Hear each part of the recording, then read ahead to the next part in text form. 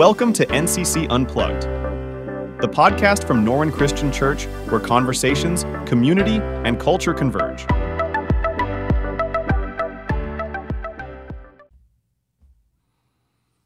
Welcome back to another episode of NCC Unplugged. And today, maybe a little bit different. I'm sitting here in, I guess we call this a studio. Sure. Podcast studio with Matt Mastriani. And I have a bit of a confession to make. Oh, boy. To all of you, not just to Matt, but I know everybody is listening as well. And so just want to start off a bit with this confession to you all. I am concerned, and I maybe let it affect me too much. I'm concerned in what other people think about me. Okay. All right. That, when we think of confessions or sins, we might not think of that. Right. And this just came to me as I was mowing the grass the other day, listening to a podcast. I was just doing some different things in the yard, and this theme kind of kept hitting me, knowing we would be here sitting on the podcast again. And I thought, how much time do I spend concerned about what others are thinking of me? And you start to realize how many areas of your life are different because it's not what you want in life. It's not maybe what God wants for you in life, but because you're thinking about, well, what are they going to say about me, or how would I respond if they respond this way? I'm seemingly in some ways chasing after that approval. The approval, yeah. And so I just, again, come to this podcast saying, man, I need to confess that a little bit to you all and just be vulnerable, that I can be overly worried about what others think of me. And that becomes a dangerous situation as a minister. Yeah, I can see that. And I don't want it to be. And I think it's something that I've been aware of before in my past, and have maybe talked to others about it and sought God's wisdom with it. But here's someone, myself, that stands in front of hundreds of people every week and tries to look the best. I mean, right? We're doing it for God. Mm-hmm. And so look the best, sound the best, organize the best, be on time, all that stuff for so many different people. It can be a really dangerous combination. It can be a dangerous line of work for someone that is a people pleaser and wants others to see them in the best way. And so I kind of come bringing that to you all today to ask you to think about that as well, and how you've approached that in your life. Maybe you haven't thought about it at all, and you start realizing how many things you do in life based on, again, what other people think of you, or how they might react, or to get that person to see you a certain way so that they will fill in the blank. Right. Accept you, promote you, raise you above others, think you're the Messiah, because you've gone beyond their wildest expectations. You showed up when no one else would. And we like to feel that praise, right? When that's like on us, and we do perform, we do show up, we do succeed in that way. It feels good, and we want to feel good. But as Christians, is that what we're seeking? Is that what we're to chase after? I don't think it is. I think for some people that are not like myself, maybe you're listening and you're going, I don't know if that's part of my life. Some people are like, I don't really care what they think. You do. Mm-hmm. Everybody does to some degree. If you don't, you're a sociopath. I mean, like, you care what other people think. That's why you take showers in the morning, because you don't want to smell, because you want to look half decent. So you might say you don't really care what people think, but you do. Or maybe you have a select few people that you care what they think, and maybe it's true that for the vast majority of people out there, you don't care what they think because you just don't know them. But I would say that the majority of people, we do have a deep-seated fear of letting people down, concern of letting people down, worry, whatever word you want to put in there, of having people see us a certain way. And so we do a lot to present ourselves. And what happens, I think, is we start to create this fake self, because Matt, you're sitting right next to me. I'll use you as an example. I need Matt to see me as someone that, as a great new idea. And so I'm gonna spend a lot of time thinking about a new creative idea for XYZ when that's not what I should be doing. Or that's maybe not even what you're expecting, but what I think you're expecting is that. And so I'm going to do that. And I create this fake self of, look at me, I have all these great ideas, or I'm this person that's willing to change, or I'm this person that's willing to go with the flow, whatever it might be, based on what I think you want of me. Right. I was going to say, that's the one thing that you have to be careful with, because that's just one person based on what you think, I would want from you. But what happens when the next person comes along and wants something completely different than that person? Yeah, so I have my fake self for that person too. Right. I have my fake self at church, my workplace. I have my fake self when I go home and I'm in front of my kids because they have an expectation, and fake self in front of different people. And it's exhausting. It's not what God created me for. Right. It's not what God created in me. Not only do we create this fake self, but we're creating a fake self that isn't representative of our heart. And I think scripturally, that's what matters, right? Like our heart. That's what God is changing from the inside out. And it's from the inside that these things are really going to flow. And so all you see is something that you don't really know. Like if all Matt sees is this fake self, then you don't even know. And I'm creating more of that for me, which you don't even know. Or I'm creating more of that and you don't know the struggle, or you don't know all this stuff behind it, because I'm not willing to be open and honest with you. Because if I am, then you'll judge me or you'll condemn, like all these fears that I have that may not even be legitimate fears. And so now we're both being fake, and it's just this vicious cycle. And so, for us to understand, we have an audience of one. It's kind of been a phrase I've heard a lot. And that's not the person around us. It's God, and God knows us and knows our heart. He's the only one that does. And so as I was thinking, like, what is the worst conclusion about tearing down that fake self? So if I said, okay, I'm not going to be concerned about what Matt thinks about me anymore. I'm just going to be real around him.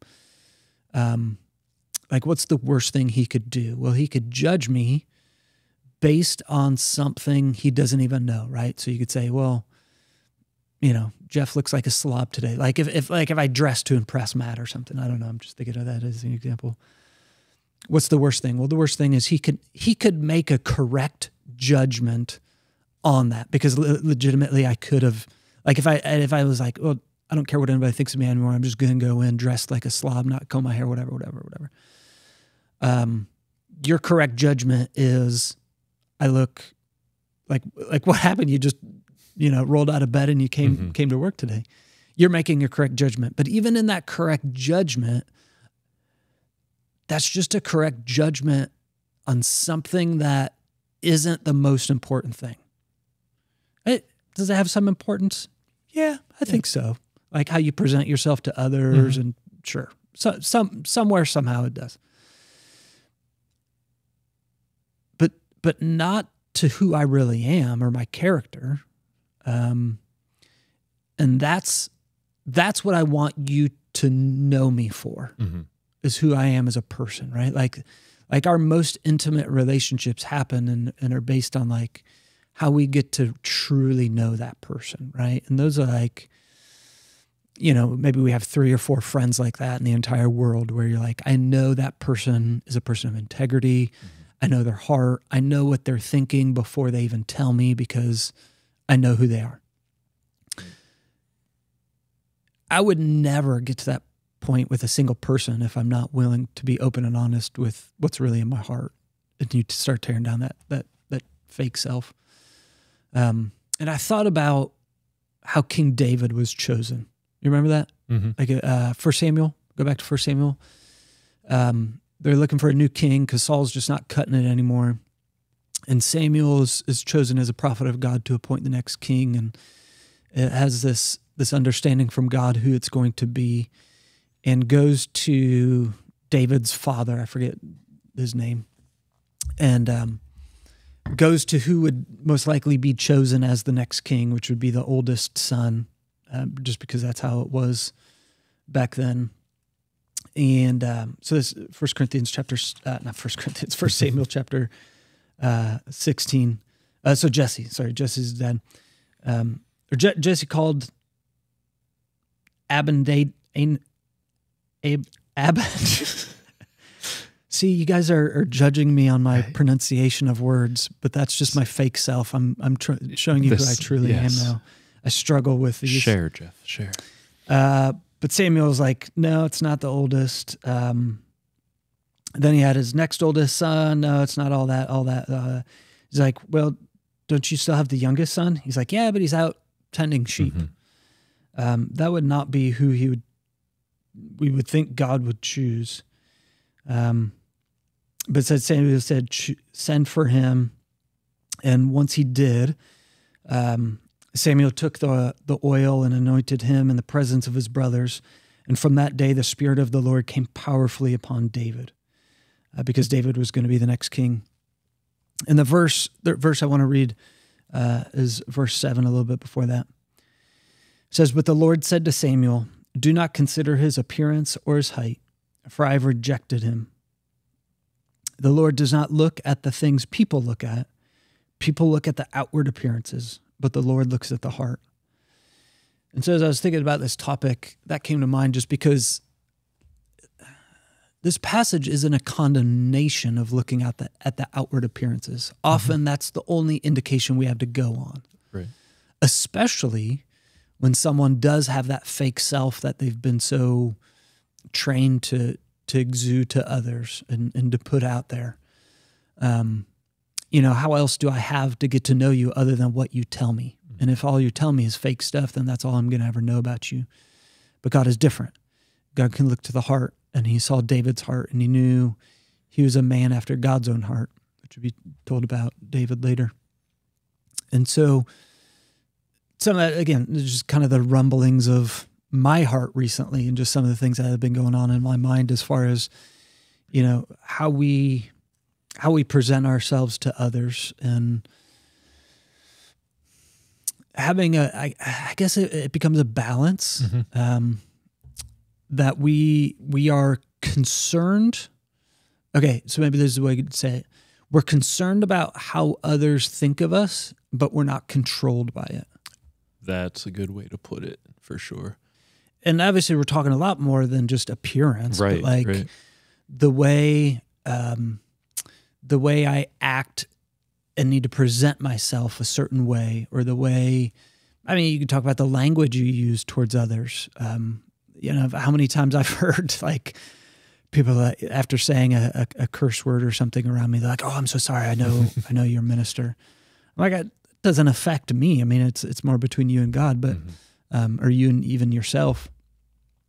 They're willing to pause that kind of language around me, but not around others. Why? Because they want to present a certain way they conduct themselves around me than around others. So they're controlling their fake self when they're around me, but be more honest with others, I guess. So it just, it goes to our hearts, and we realize just how controlled we become by those things. And so to be concerned, I don't think is a bad thing, because a few weeks ago, we talked about God creating us for community. There are some advantages to being concerned about, or to going someone and saying, hey, is there something in my life that is deficient? Like I've used the word blind spot before. There can be blind spots, but am I coming off harshly towards people? Am am I doing this in certain ways that I should stop? You know, there's certain things. I think pride is a big one. Pride oftentimes, because of the character that pride is, it doesn't allow us to see it in ourselves. Yes. And so we do need to be open when somebody's like, hey, you need to tone it down a little bit. You're coming off as a jerk because maybe it's a pride issue. And someone is, that's really hard to say to a friend, but maybe somebody's doing it. Like, well, I don't care what you think about me. You should have some concern, right? That maybe that's a legitimate blind spot, especially if you trust that friend, to be concerned, to go, okay, maybe they're revealing something to me that I've never seen. But not be controlled by it, especially if it's someone in the crowd of people, you know, like they're not a real close friend. Maybe someone, you're like, I mean, that's great. They saw that, but they don't have the full understanding, the full picture. And like going back maybe to the dressing up for communion, when you give your communion meditation, maybe there's something to it. Maybe like, oh, I should dress up a little bit nicer. Maybe I've let, you know, whatever.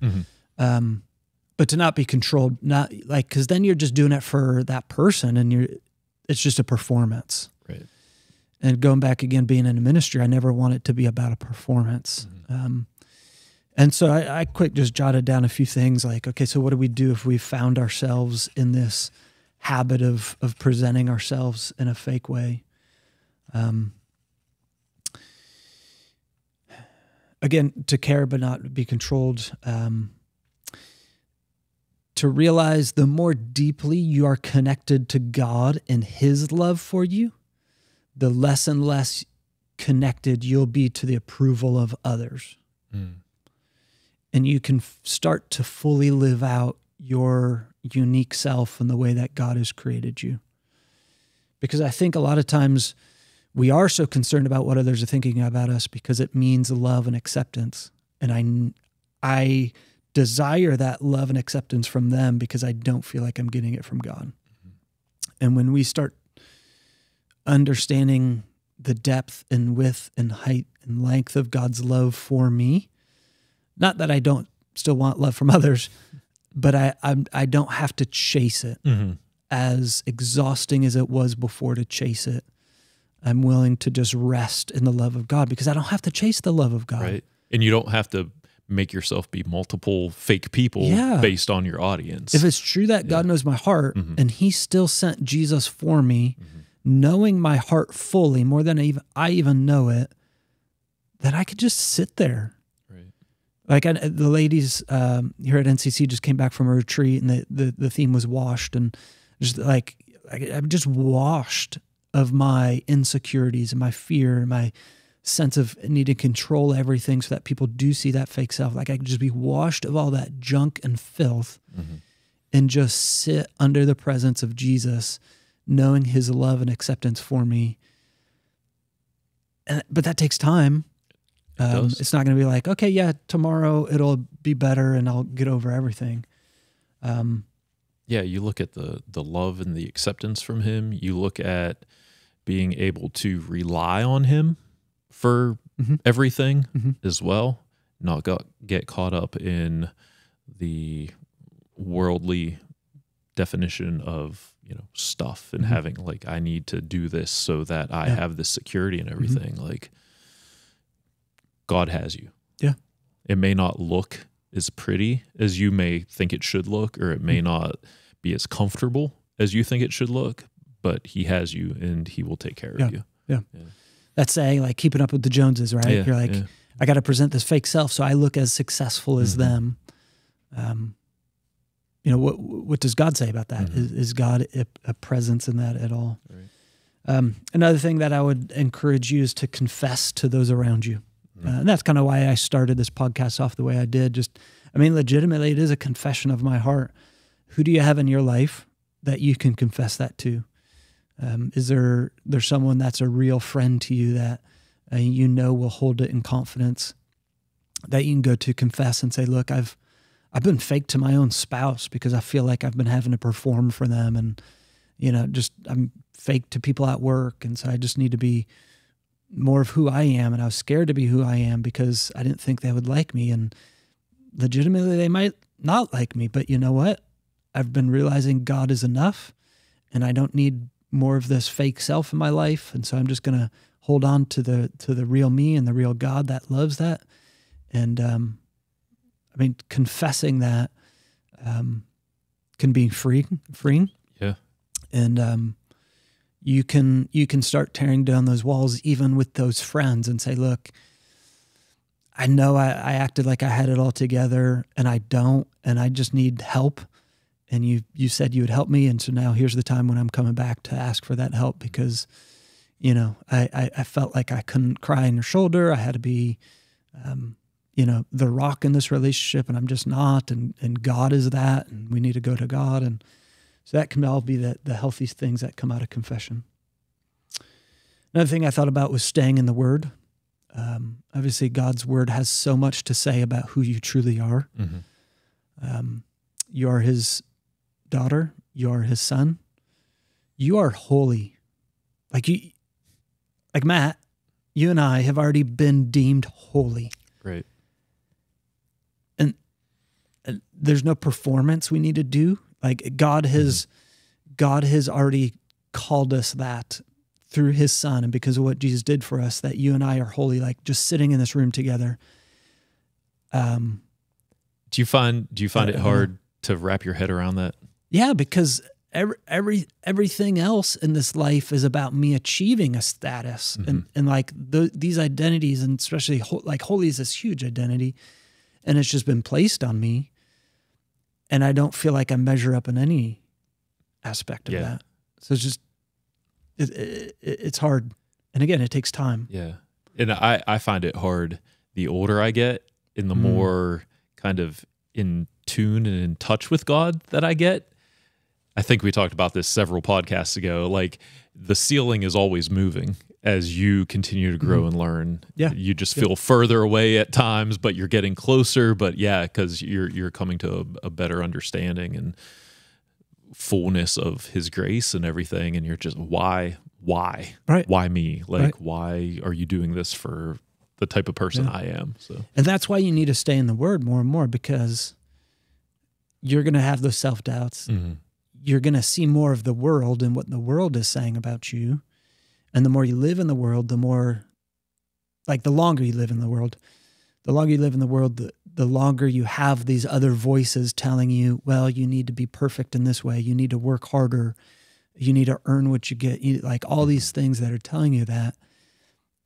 And so the more you're hearing that, the more you need to drown those out with God's Word and be like, but I'm already a son. Right.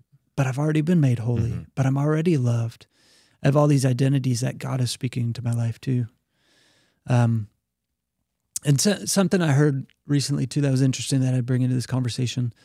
Sometimes those moments come when you're all by yourself. Mm-hmm. And even this podcast was birthed out of me just being all by myself. I was out of the office for the day doing different things and just listening to some faith-based things, even a song I remember.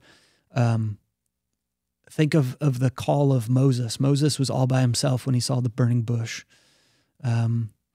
There's these powerful moments in Scripture when they're all by themselves. I mean, like you're David. David eventually was with his brothers and stuff, but like he was out in the field with his sheep when Solomon came knocking to anoint him as the next king, and he wouldn't be until years and years later. But so for you sometimes it can be healthy just to be by yourself with your thoughts and asking God to speak to you. That's a big thing that we don't do in today's day and age. We're always walking around listening to something, earbud in, we need to have constant music and everything. And I was just watching, kind of going along with that. That's funny. But I was listening to a podcast about such things, about like the importance of our brains and everything. We weren't made to be stimulated all the time by something. Like we do need that break. Yeah. And, it's something as simple as when you're driving, go 10 minutes without the radio. Yeah. Just be aware. Well, you and I are old enough to remember sitting at a waiting room without a cell phone. Yes. And like just people watching. And I think that can be decompressing for our mind and just like, hey, these moments, these 5-minute, 10-minute moments. So I'll stop talking about how old we are. I'll leave you with one last verse, Ephesians chapter 4. And this comes from the perspective of not only is this something we need to think about for our own selves, but this is something that we need to help others with. Like when we are complimenting others, to not only think about the outward appearances, but to start thinking about giving them the identity that God has already given them. Ephesians 4, verse 29 says, "Do not let any unwholesome talk come out of your mouths, but only what is helpful for building others up according to their needs, that it may benefit those who listen." People are a lot more likely to hold on to negative comments than positive comments, right? Yes. You can be told 9 times a positive comment, but then once the negative, and you hold on to that negative a lot more than the positive. There's a lot of studies been done, and this is true. Like for those that are married, this is super important for, when you have a criticism and you're bringing that, and if you continually criticizing one another, you're just tearing each other down. And I think like it takes like 8 positive comments to outdo the one negative comment that you might have. And so in our interactions with others, as you're thinking, man, if I need this for my life, this positivity, this truth about who I am, I need to give that to others, right? And this says according to their needs. Well, if I know Matt, because I know him and I know his real self, needs some encouragement today, man, I might just text him a message. Hey, as you're going about your day, just remember this is what God thinks of you. And I might, send him a verse from the Psalms or something encouraging. If I'm in a situation where we're making fun of somebody and we're laughing at somebody that's not in the room, I might stop that and be like, hey, look, this needs to be our outlook. We can't have any unwholesome talk. This isn't just bad words. It's not just, 4-letter words or inappropriate jokes. This is like unwholesome talk. This is like stuff that's just not helpful for people. Like it's not helpful for us to tear down people in certain ways. And so to use encouraging words and to think about that as we're going throughout our day. So yeah, just something, like maybe just bringing it back to me for a minute, as like I told you, for a minister, this can be hard because, I'll give you an example of this. For those that attend here at Northern Christian Church, almost every single Sunday after I'm done preaching, I go out to the lobby and I go out to the front door to greet those that are leaving. I do not do it for an opportunity for you to compliment me one more time before leaving, right? Now that I've admitted that I have a hard time thinking about what others think about me, that I take that maybe more serious than I ought to. Now you're like, oh man, when I talk to Jeff, I need to be like complimenting him all the time. So no. This is not what I'm getting at in this podcast. That is not what I'm getting at when I'm at the front door of the church building and you're leaving.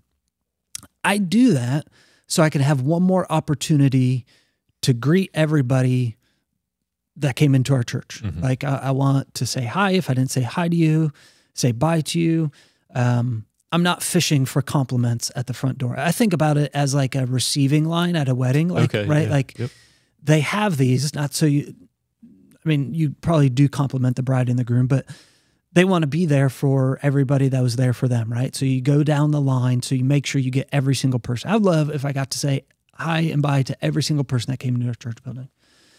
But that's part of what I do. Like, hey, last thing you're doing, I want to say bye to you as you're leaving the church. Honestly, what would be more helpful for me as a minister, instead of, because I do, people will say as they leave, hey, great sermon. I appreciate that. Mm-hmm. I'm not saying I'm not appreciative of that. What would be more helpful if you came to me and instead of just saying, hey, that was a great sermon, you told me specifically what you got out of that sermon that was helpful for you, right? Like, hey, that was a great sermon. When you said, do this, like, I think that hits something in me that I didn't know before, or something that you're going to do different this week than you did the week before. Like if you feel like you have to say something, you don't have to say something. Like, again, I'm not fishing for compliments. That's how I'd love to just say, hey, have a great day. That's all I'm there for. But if you feel like you have to say something. So that's just a bit of my heart. Like, as a minister, I want to be concerned, but I don't want to be controlled. I want to lead, and often it's hard to lead when I'm like, oh, well, what about this? What about that? What about this? What about that? We have how many hundreds of people here? What are they like? It becomes, again, exhausting and impossible to do what God really wants us to do when we're being controlled by others. Mm-hmm. And we need to be controlled by God and living the identity that He's given us. So I hope that makes sense to you that are listening. I hope you heard something that really clicked with you, maybe something that made a difference in how you understand relationships with others, how God understands you and has loved you since the beginning and desperately wants you to be His. So once again, I want to say thank you to listening to NCC Unplugged and spending some time with us today. Thank you for tuning in to NCC Unplugged. If you've enjoyed listening to our podcast, we encourage you to share this with your friends and family. NCC Unplugged is available on all major podcast platforms. And if you're ever interested in experiencing Norwin Christian Church firsthand, we invite you to join us for our services every Sunday at 8:45 and 10:30 a.m. We have engaging classes available for all ages, ensuring there's something meaningful for everyone in our church community. For more information about NCC or any other inquiries, visit norwinchristianchurch.com.